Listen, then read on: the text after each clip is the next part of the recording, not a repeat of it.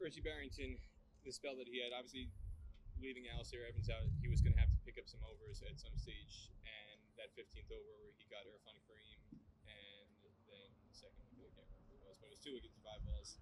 And at that stage, Kenya, even though the run rate was, they needed about 11 and over on this ground, you guys showed you can make that up very quickly. How much of an impact did you think his spell had on the end result? Yeah, Richie is a big match player. He's done that a number of times for us, whether it be with the bat or the ball, and he did it with both today for us. That's why I ended up man of the match. The plans were fairly simple. The pitch was a tough pitch to score runs on, which is going to bring sides closer together. With the size of the boundaries, you know that even mishits can go for six, especially straight on that field. But Richie was very clear in how he was going to go about his bowling. He knew what he was going to try and do. Just mix the pace up and try to keep the ball at the top of the stumps, and it paid off towards the end. Which do you place a higher value on in the context of today's performance? The way he bowled in that spell, needing to contribute overs with a one less specialist medium pacer, or the partnership that he had with Cal McLeod, just kind of laying a platform so that Tom Sol could do what he did at the end? Yeah, it's hard to say. He was so valuable with the bat. The innings, they gave our innings some impetus when we needed it. They're both experienced players for us, and giving them the opportunity to get themselves in, but have the composure to see it through to where they did was massively important for us. Otherwise, we could have been really under the cosh there. Like I said, there's slightly different surfaces out there, but on that surface, it's always going to be tough ground to score on.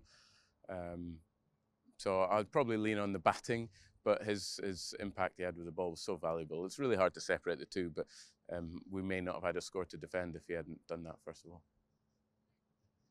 The partnership that he had with Cal McLeod over the course of 7, 8, 9 years, those two have had some of the biggest partnerships for Scotland in any format. As somebody who's been a long time teammate with those two guys, what do you observe about their styles that allows them to complement each other so well? Yeah, I think their ability to rotate the strike, their ability to play the spin, maneuver the ball into gaps in the field. So they're both slightly different players, but they've got their unique styles that clearly work really well together. They hit the ball in different areas, which makes it very hard for bowlers in the opposition to maintain and restrict them. So those two have turned into outstanding cricketers for Scotland, and they over the years they put in some phenomenal performances. And today might go under the radar a little bit in terms of some of the ones they have done in the past, but today was as valuable as any. We needed those points today against a dangerous Kenyan side. At that stage when he came out for that 15th over, again, considering the way you guys finished your innings, scoring 110 in the last 10 overs, it looked like Kenya were maybe slightly ahead with wickets in hand. Did you feel that you guys were behind it all at that stage? And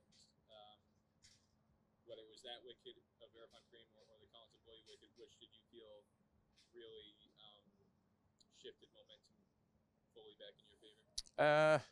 I think Irfan Kareem, he batted brilliantly. He kept rotating the strike, but he hit boundaries early on. I think it was that got us going. I think it was the next over that we actually had Collins dropped at mid-off, long off, that could have been costly, but as it turns out, it wasn't. The impetus we got from the end of our innings was down to pure resilience and determination from our guys to make sure we could find ways to hit boundaries. The guys have got the skills to do it. Tom Sol played an outstanding knock towards the end, and so did Matthew Cross. The tempo that they played, they didn't build dots, which was good. They kept rotating the strike, gave themselves a chance to get in, and then they had the ability to clear the ropes. A huge credit to those guys coming in lower order, because that was a really gutsy effort down the back end of our innings, which was really, really important to what we put on the board in the end. So if we didn't have that, the bowlers, would have been under the cosh. We were definitely behind the game at certain points with the ball. and we missed opportunities again today. But we're getting better. We're probably about 70%, I reckon. If we keep improving that as we go along, we should be in a reasonable position after another couple of games. But like I keep saying, there's no poor sides in this tournament. Conditions make the sides come closer together. It's going to be a tough tournament the whole way through.